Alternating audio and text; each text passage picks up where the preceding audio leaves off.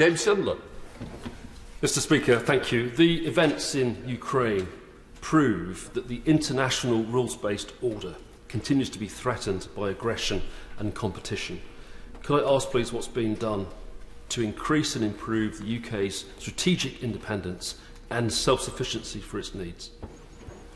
Well, my honourable friend raises an extremely important point in terms of both the importance of energy security, but also our wider commitments building under COP26 and net zero. And that is why the Prime Minister, the Minister for Trade and I hosted a number of Australian investors who collectively have committed £25 billion of inward investment to the UK in terms of green technology, who met in number 10 Downing Street last night.